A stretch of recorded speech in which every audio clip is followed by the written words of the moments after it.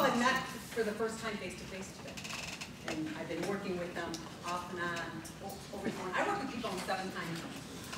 So it's a bit of a challenge. But anyway, so we're going to have Jim Heugel start with a prayer, and then we're going to have some people come forward, and you're going to have an opportunity to ask these experts almost any question that you would like to. So, Jim Heugel, our provost, for those of you who don't know that that's important, I would suspect you do. Just got through accreditation yesterday, and he's here this morning. Yeah. Last night, like all of you, I slept the sleep of the just.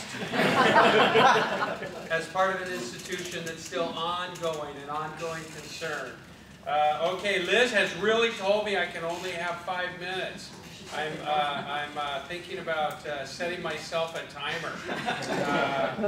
Here I go. 5 minutes. I'm going to make it 4. There we go.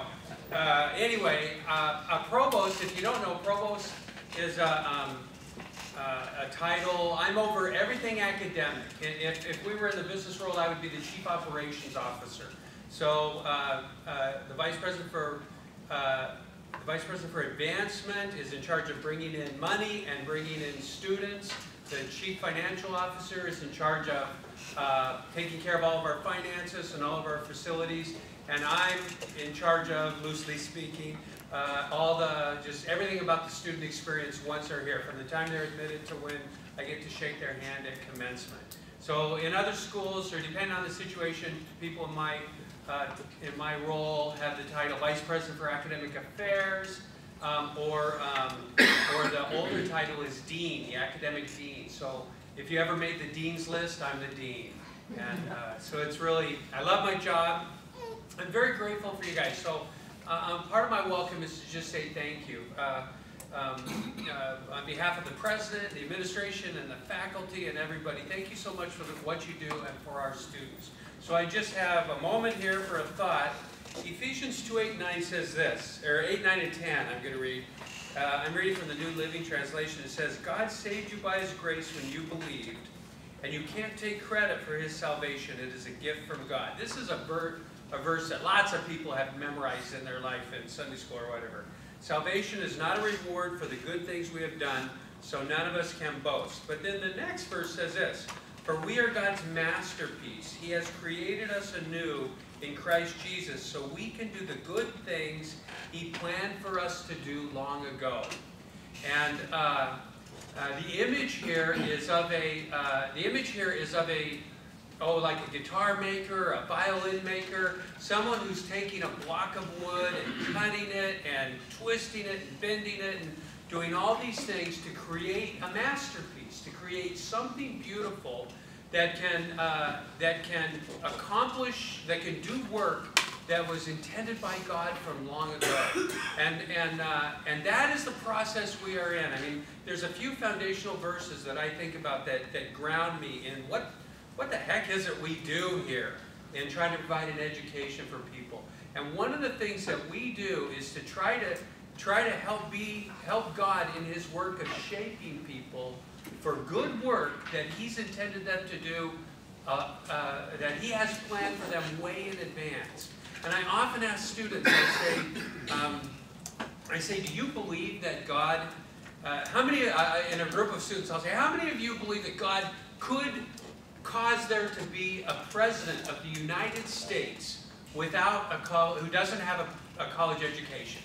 And they all raise their hand because God can do anything, right? Yes, God could cause that to happen. And then I say, how many of you think that in your lifetime, God will cause there to be a president of the United States who does not have a college education? And the answer is, nah, probably not. Because God uses the culture and the world that we live in. So the education that we provide people, it hugely expands the places in the world where they can go to make a difference for God's kingdom. It hugely expands the places where they are able to make a difference, where they are able to have an impact, and where their lives can be can have an expression of God's love. And so we are in that process. We are the process that God uses to take these blocks of wood into and turn them into beautiful violins who are able to do amazing things that He has planned way in advance. So my watch is telling me I'm done, but I really hope in the work you do, because sometimes the day in and day out of teaching can really be not a negative grind, but a grind. It's just hard work.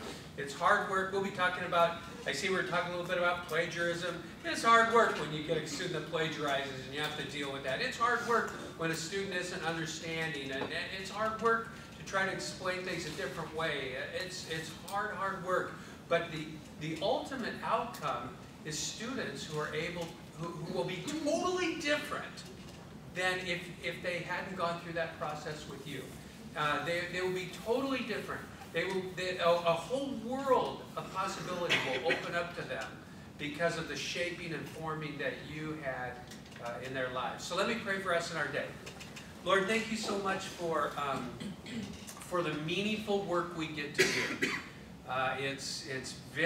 We get to be a part of your process of shaping people's lives, and we're grateful for that amazing opportunity.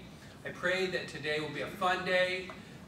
Thanks for Liz and everybody for all the work that they put into this. I pray it'll be a fun day, but a real day of learning and growth in our ability to be effective in this amazing work that you've called us to do. In Jesus' name, amen. God bless you guys.